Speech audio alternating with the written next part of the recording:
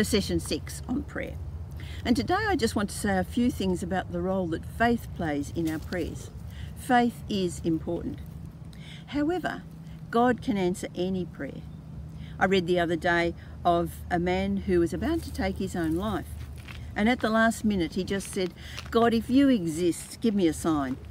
Now, that's hardly a prayer of faith.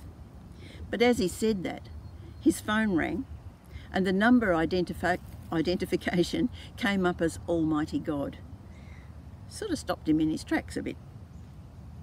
What had actually happened was that there was a pastor of a church, and the title of that church was Almighty God Our, and I can't remember whether it was Redeemer or what it was.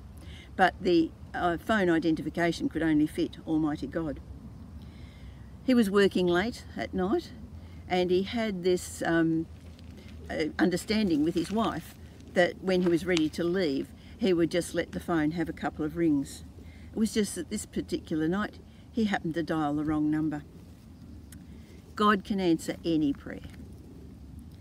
However, prayer prayed in faith is more effective than a doubting prayer. James 1:6 says, "When you ask, you must believe and not doubt, because the one who doubts is like a wave of the sea, blown and tossed by the wind." And it's easy to be like this. We pray for something, but we don't really believe that God will help or that he can help. That sort of prayer won't achieve much. Now, we might be asking God to heal our arthritis, but deep down we don't really believe that he will. Contrast this with Mark 11:24. "Have faith in God," Jesus answered. "Truly I tell you, if you say to this mountain, 'Go throw yourself in the sea,' and do not doubt in your heart, but believe that what you say will happen, it will be done for you." And then a little further on, "Whatever you ask in prayer, believe that you have received it and it will be yours."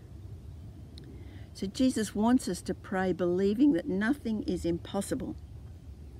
I'm not sure that he was physically speaking about moving Mount Ida, but having that faith that nothing is impossible with God.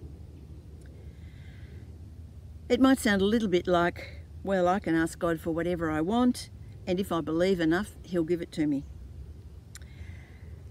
We need to think about what we pray for, because Jesus said, "I will do whatever you ask in my name, so that the Father may be glorified in the Son." Now, the "in my name" is not a magic formula. It means more like, whatever you ask for the advancement of my kingdom. If we're praying in the Spirit, then we will be praying in the will of God.